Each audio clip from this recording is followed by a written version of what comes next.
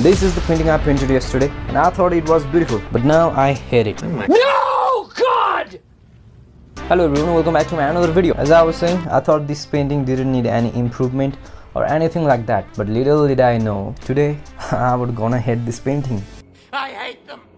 It happened so many times to me. So that's why I want to suggest you, fellow artists out there, don't put out your art into your social media account or post anywhere else or show to anyone else before you make the correction your painting needs. Are you getting what I'm saying? I'm just saying that take your time to your painting. As soon as you finish your painting, forget about it. I know you like to post it quickly after you finish it, but hear me out. You don't want to do that. It's not finished yet. Let me tell you what you should do.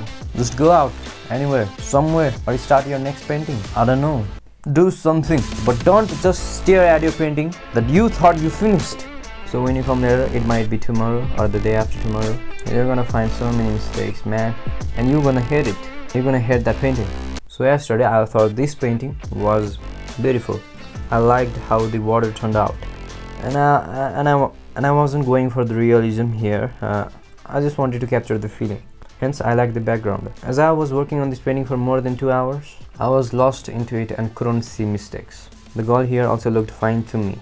She looked perfect. But today, now I see, I don't like the lighting on her, and the hair looks kind of wonky, too messy, and also far from her body. But that's not how the long hair behaves. Hey, let me remind you something. Subscribe. Subscribe. Your ideas are intriguing to me, and I wish to subscribe to your newsletter. Subscribe. Subscribe. Subscribe. Go subscribe. Alright, so all these mistakes I had to correct them. So I added the next layer and switched that layer to the color dodge mode and painted with the bright red colors, which increased the contrast between the light and shadow more, which I think it looks good now. And I also cut down her hair, which I think was too much. Now I think the background is also too sharp and meshy, so I thought why not blur the background and keep the girl in the focus. As soon as I did that, boom, now everything looks pleasing in their place. But who knows, I might find mistakes again tomorrow. But I think it is better than what it was yesterday. It is, isn't it? What do you think? So here's the full time lapse of this painting. I have sped up this video by 100 times, so it's gonna be under a minute. Just enjoy the progress of the painting. I'll catch up in a minute.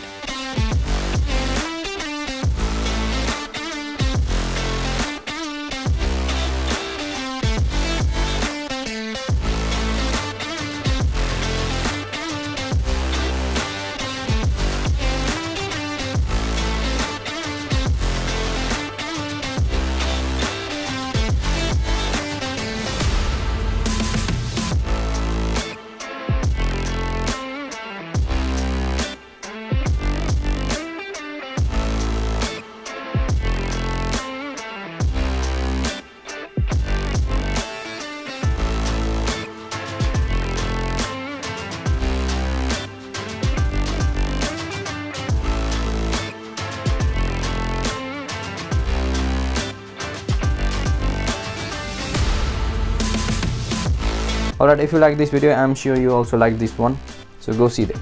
And please consider subscribing if you want to see more videos from me. So I hope you guys are fine. Without further ado, let's continue the video.